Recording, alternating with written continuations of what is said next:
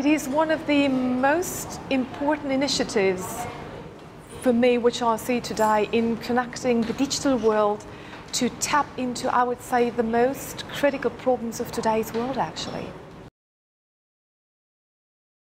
The role of the advisory board is multifold. So on the first hand side, it's really bringing together the telecommunication sector, represented by ITU, private, public sector, and also academia. And by this, in the end, bringing together a group of people who could serve in the little bit like a think tank to push this forward.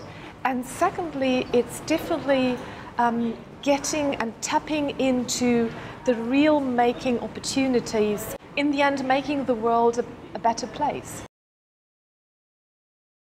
Very good one. A group of very passionate people, and we are all passionate about, in the end, solving or helping to solve and address some of the most prominent problems of today's world, which are access to agriculture, and by this access to food and nutrition, good nutrition, access to healthcare, to medication, making sure people receive what they need to stay healthy, and personally, to me, most importantly, getting access to education. And this is also, of course, applying to the most remote parts of this world, and very often also to those people who are really at the bottom of the pyramid and who need this education, also from the perspective of self-help.